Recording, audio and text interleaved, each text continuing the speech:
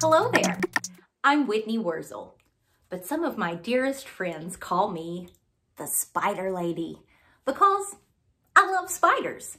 I could spend all day watching spiders, researching spiders, and sharing stories about spiders. But for right now, I'd like to tell you a little bit about spiders and their silk, because spiders have long woven art, necessity, and science into their silk masterpieces. In ancient cultures, the creation of spiders and their aptitude for weaving can be attributed to a showdown between a mortal spinner and a powerful goddess. The name of that spinner? Arachne. Arachne was so talented at her craft that folks would come from miles around just to marvel at her work.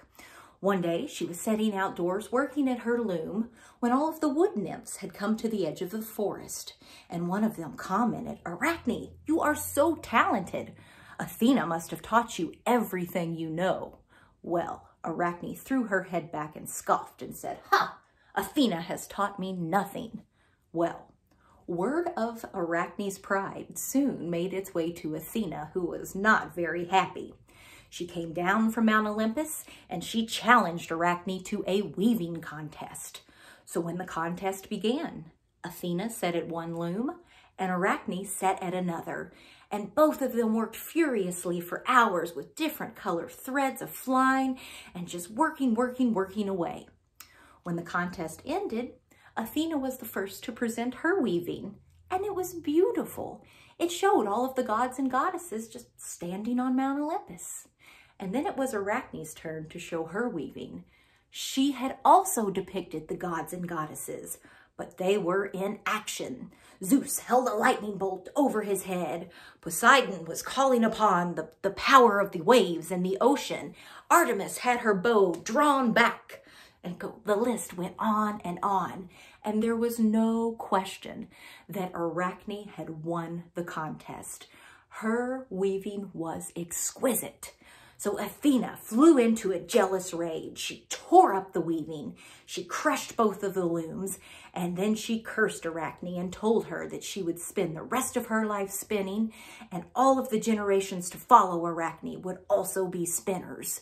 And then she shrunk Arachne down, down, down into the world's first spider, who hung from the world's first spider web. Now, in reality, silk provides spiders with a natural material that is reliable and durable when performing functions necessary to survival. Did you know that spider silk is stronger than steel, it's tougher than Kevlar, it can stretch 5 times its own length, and it can also withstand sub-zero temperatures? So it's a very resilient material. As a matter of fact, it is the strongest natural fiber known to man. But in the world of the spider, it's a tool for survival that spiders use their silk to, of course, create their webs. They also use it to catch prey, especially those spiders that do the hunting instead of the web building. And mama spiders, here's a more gentle purpose for you, that they will take their silk and they'll make a blanket of silk, and that's where they deposit all of their eggs. And then they take the corners of that little silk blanket and they close them up where all of those little eggs stay nice and safe until they hatch. So without that silk, the spiders wouldn't have a home, they wouldn't have a way to capture their food, and they wouldn't have a way to keep the next generation of spiders safe. So fascinating. Now, if that wasn't enough, through scientific innovation, spider silk is set to become the super material of the future. To think about this, about 20 years ago, scientists decided they wanted to figure out a way to mass produce spider silk. So to get the process started, they extracted the silk producing genes from spiders and combined them with the milk producing genes from goats. And then they created goats that were able to produce silk milk. That's right, as crazy as it sounds, there were goats that could spin spider silk. Since then, the technology has advanced and we no longer have to use spider genes, goat genes, or even those poor goats for that matter. And synthetic spider silk can be completely created in the lab. Now, synthetic spider silk is made of 98% water.